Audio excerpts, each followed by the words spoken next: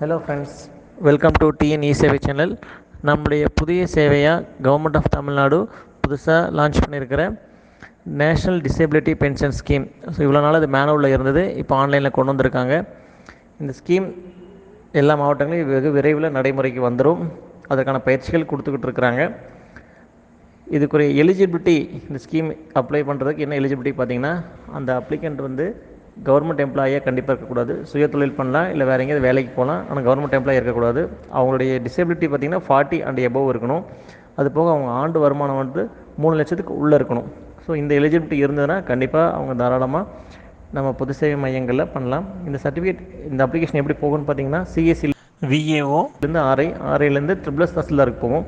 18 வயசுக்கு மேலே இருந்தாங்க அப்படின்னாங்கன்னா ட்ரிபிள்எஸ் தாசில்தாருக்கு போய் ஃபண்ட் அவைலபிள் இருந்ததுன்னா அப்ரூவ் ஆகும், இல்லைன்னா வெயிட்டிங் லிஸ்ட்டில் வச்சுருப்பாங்க. 18 வயசுக்கு கீழே இருந்ததுன்னா ட்ரிபிள்எஸ் SDCக்கு போகும். SDC ரிஜெக்ட் பண்ணால் ரெக்கமெண்ட் பண்ணார்னா ஃபண்ட் அவைலபிளாக இருந்ததுன்னா அப்ரூவ் ஆகிடும். ஃபண்ட் இல்லைன்னா வெயிட்டிங் லிஸ்ட்டில் இருக்கும். ஃபண்ட் வந்தோன்னா அப்ரூவ் பண்ணி நமக்கு ஆர்டர் காப்பி ஜென்ரேட் ஆகிடும்.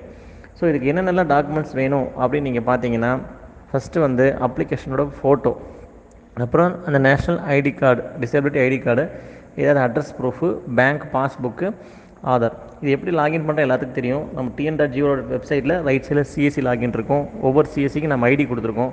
அது மூலிமா அவங்க லாகின் பண்ணிக்கலாம். இதில் உள்ளே வந்தோன்னே கேன் நம்பர் ரெஜிஸ்டர் பண்ணுறோம் எப்படின்னு சொல்லி ஆன்லைன் ஆல்ரெடி வீடியோஸ் இருக்குது, பாருங்கள். இதில் வெப் ஃபார்ம்ஸில் ரெவன்யூ பென்ஷன் அப்படிங்கிற மெனுக்குள்ளே நம்ம உள்ளே வரணும்.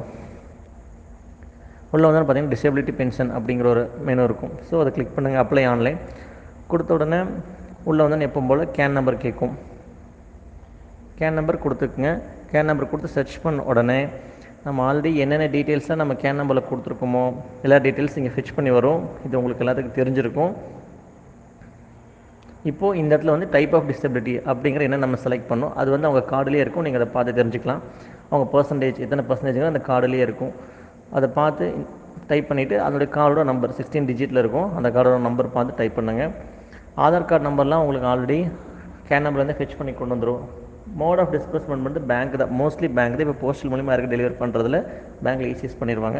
ஸோ நீங்கள் எந்த பேங்க் அந்த பேங்க் செலக்ட் பண்ணுங்கள். அந்த பேங்க் செலக்ட் பண்ணதுக்கு தகுந்த மாதிரி அந்த பிரான்ச்சஸ் எல்லாமே வந்து அந்தந்த டிஸ்ட்ரிக்டில் இருக்கிறதுலாம் ஓப்பன் ஆகும் வித் MICR கோடோட.